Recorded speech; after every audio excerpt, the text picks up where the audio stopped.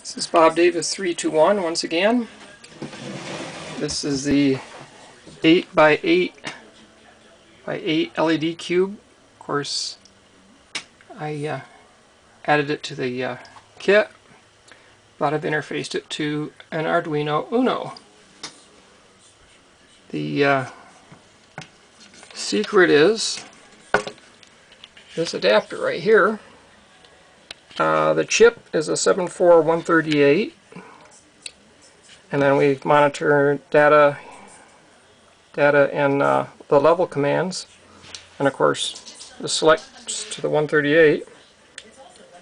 And also I've changed all of the latches from the originals 573s to 574s. 574s are in there now,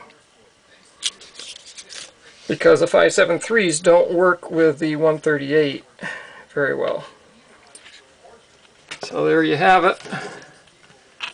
The 8 by 8 by 8 LED cube powered by an Arduino Uno with a camera that goes out of focus whenever I focus on LEDs.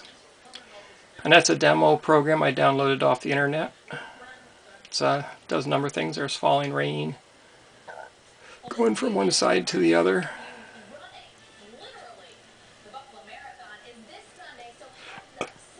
And random on. I think it's rather neat to turn them on randomly like that. And randomly off. Anyways, there you go. It's possible to take that cube and reconvert it back to be an Arduino powered.